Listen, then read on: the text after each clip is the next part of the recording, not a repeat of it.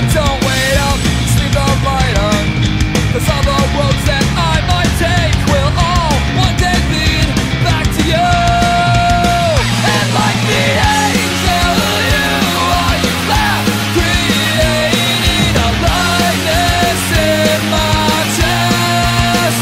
Your eyes, they penetrate, yeah, this is too amazing. And then I got up and left.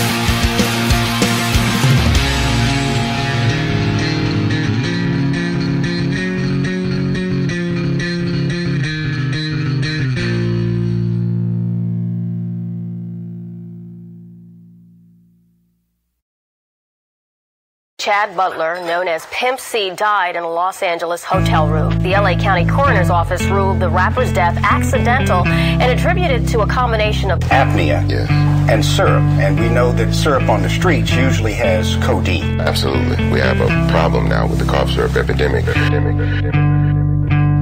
He rolled up, asked him what he was sipping on. Said, lean. You wanna hit it, dog? That's the same stuff Weezy sipping, huh? And tons of other rappers that be spitting hard. Yep, he had 5 up on them when I passed him that styrofoam. The Easter pink heard it rhyme before I finally got to see what all the hype was on. And then he took a sip, sitting in the Lincoln, thinking he was pippin' as he listened to the system. Little did he know that it was just as addictive as bass. Not the kind of hit from the kick drum. Hot box, let the bass bump.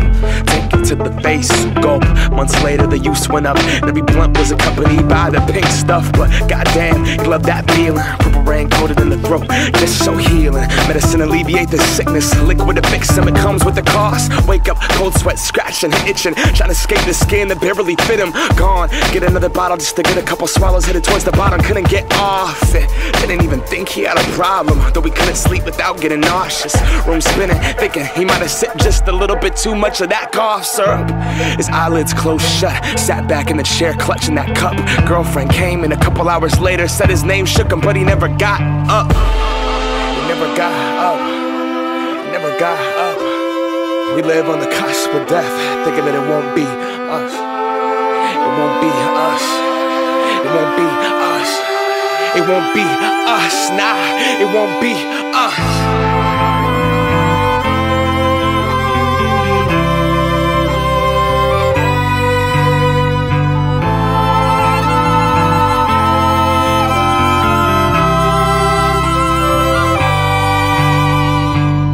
He just wanted to act like them. He just wanted to rap like him.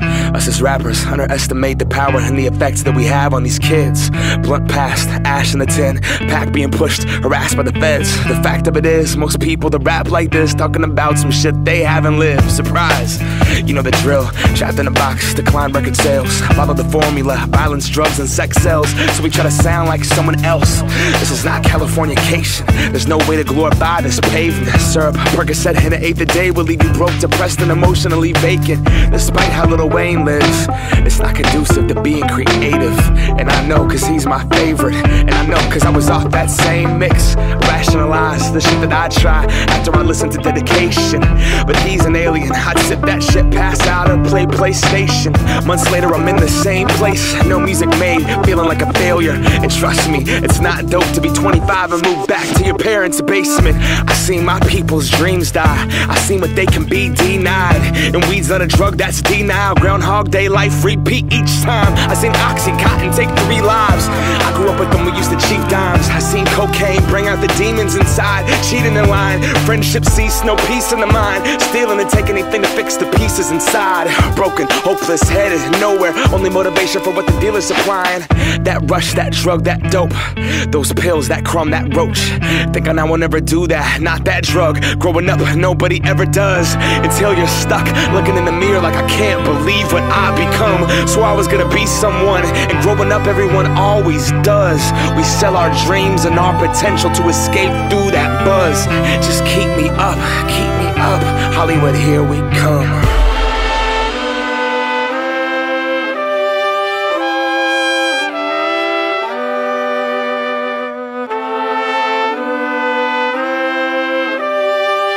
You can tend to go a little too far with some of these things. They have very strong addictive qualities, pills and syrups and whatnot. So Is it changing the music?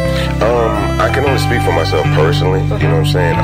We had been taking down, toning down the content of certain things in the music lately. My new album, of course, probably won't have any references to cough syrup in it, but it's a little bit more than the music. I think it's going to start affecting the personal lives of a lot of